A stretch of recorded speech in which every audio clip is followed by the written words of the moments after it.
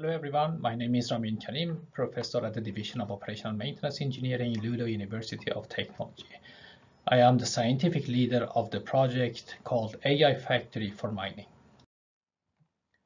The AI Factory framework is built upon a concept of augmented analytics, which consists of two main parts.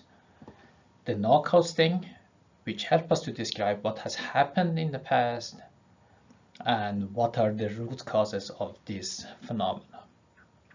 And the forecasting parts, which help us to see into the future and plan accordingly. The main goal of AI Factory is to enable excellence in operational maintenance process in mining industry by enabling the capability of predict and prevent.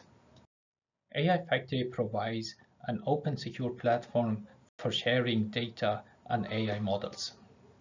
In the AI Factory, the individual industrial contexts are represented through a use case. Each use case has its associated line of production. Our team consisting of 10 researchers and master students working with these use cases. The lines of productions in AI Factory are built upon a service-oriented, data-driven, and model-driven approach.